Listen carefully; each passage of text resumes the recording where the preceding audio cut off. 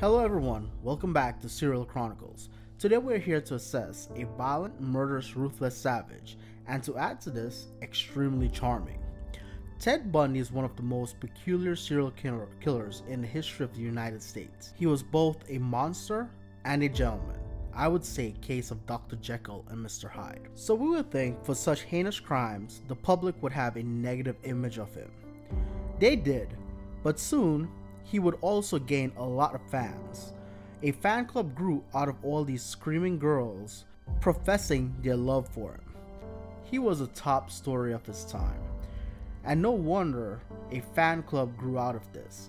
But who could have imagined a man that committed all these heinous crimes have a bunch of young girls, which was mostly his type of victims, professing their love for him?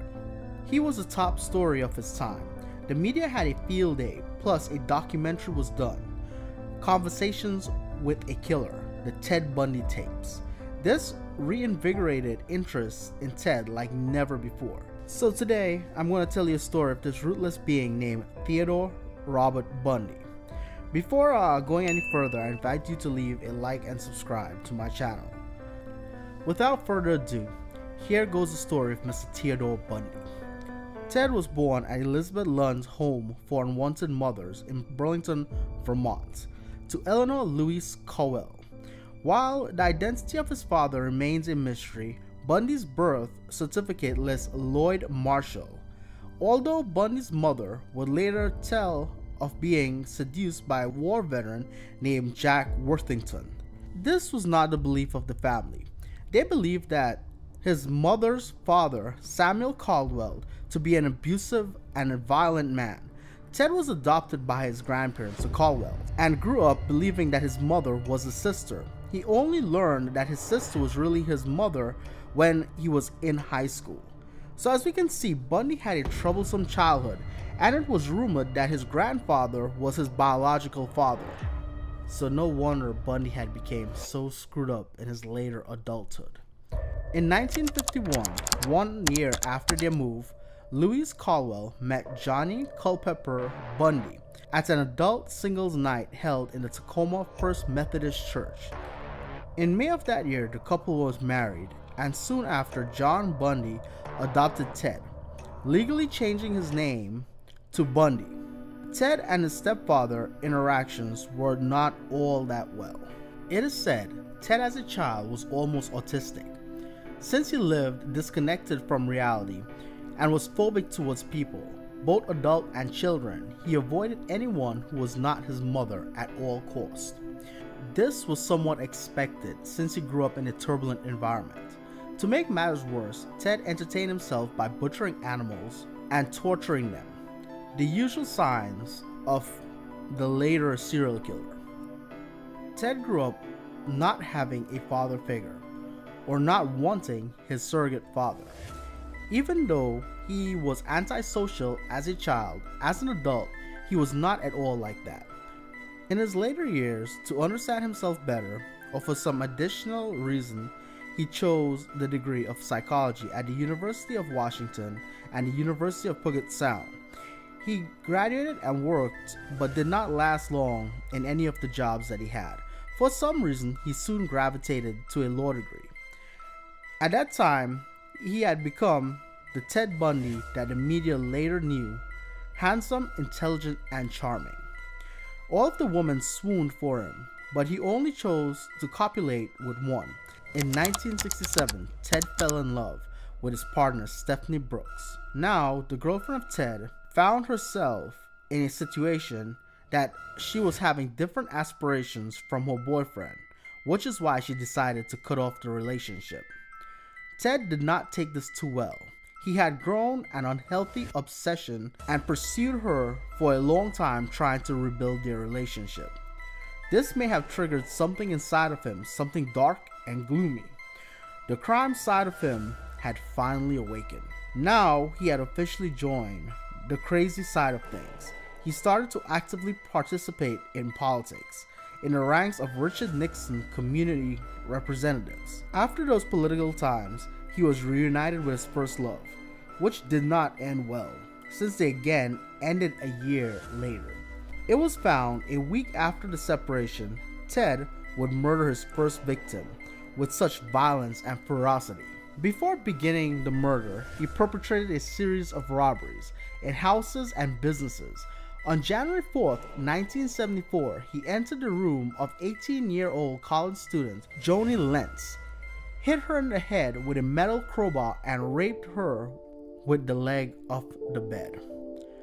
The next day, the girl was found badly injured. She survived with permanent brain damage. Bundy was 27 years old at this point. On the night of January 31st, 1974, he attacked 21-year-old Washington University psychology student Linda Ann Haley. Bundy entered her room, knocked her unconscious, and dragged her out of the dorm. No one noticed a young woman was missing until the next day. The police did not establish any connection between the two attacks, and no further evidence or investigation of the crime scene was carried out. Linda Ann's remains were discovered a year later in a nearby mountain. Since that death, he basically never stopped until his arrest. It is said that most of Ted Bundy's murder were carried out in the state of Utah and Colorado, generally with the same modus operandi. He took women by car, usually someone who were lost on the road, or simply kidnapped them and took them to a forest or a secluded place to kill them and then bury them. They were all women, so Ted may clearly have some mommy issues. Shortly after that, the first body was found. Investigation began into a possible link given the time and proximity of the murders. In many cases, they were disappearances without any trace. Little by little, more witnesses began to appear in the case. They spoke of a handsome man who asked women for help, or a sensual young man who always went with books in his hands, or a very polite young gentleman with an arm in a cast. All the witnesses were right. It was Ted Bundy. Over the years, he became less meticulous and more like a typical murderer. He was getting sloppy. He began to lose it, and some of his victims got away. They talked to the police and described the person who kidnapped them. The one thing he still had going for him was a constant changing of his appearance and the city that he would be in, but his modus operandi was always the same. He used a cream-colored Volkswagen car and other typical kidnapping tools, also the type of woman that he chose. So now he was acting like he wanted to be caught. On August 16, 1975, the police stopped him in his Volkswagen due to reports that was previously collected. He fled but was later arrested. They found all kinds of objects in his car. These were the objects that was used to kidnap and murder victims. There it was in the back seat, the iron bar he used to kill. This was his favorite weapon.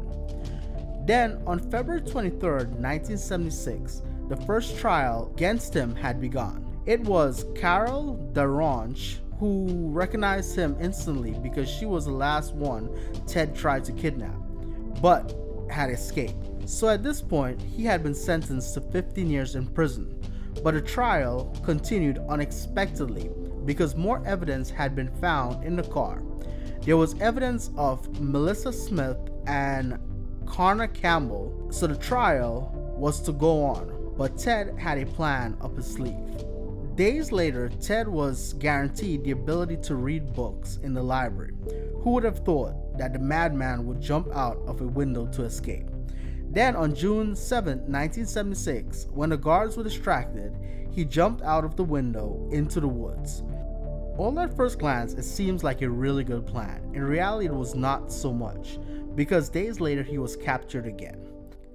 In January 1977, he fled again, this time through the roofs. Within hours, he entered the fraternity Chi Omega University residence and killed.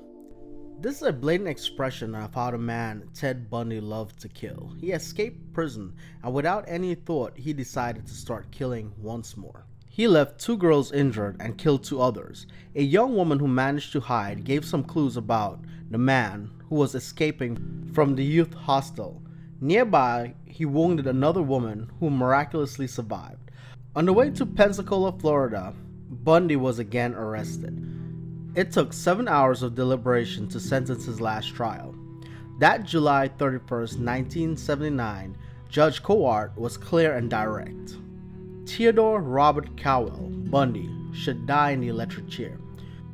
Ted, using all his charm and his incredible intelligence in court and his knowledge of the law, did everything possible to get himself off his pending due, but this time it was to no avail. He murdered a total of 30 women, and of course, that was only what he confessed to, but surely there were many more. According to him, he had also chosen the profession of serial killer because of pornography, but it made no sense at all, since the horrors he committed did not justify that confession. He came to rape women, dismember them, decapitate them, and then commit necrophilia. On January 17, 1989, he obtained a final date. He was to be executed a week later. Bundy hadn't given up his fight to avoid death and tried to keep his confessions as bait to buy more time. He and his lawyers asked for a 3-year extension for him to confess to other murders. He also tried to coerce the relatives of his victims into petitioning the court for more time to confess. Although the whereabouts of many of the victims were unknown, all the families refused. He was finally executed on January 24, 1989. His execution was attended by many people to celebrate that horrific event, the death of one of the world's most ruthless, prolific killers. Totally changed the paradigm of how serial killers were seen, because he was very outgoing and used his physique and his funny way of speaking to empathize with an audience and a society that wondered for a moment to try and forgive a vicious man like Ted Bundy. If you liked the video, please leave a like and subscribe to the channel. Thank you very much and see you next time.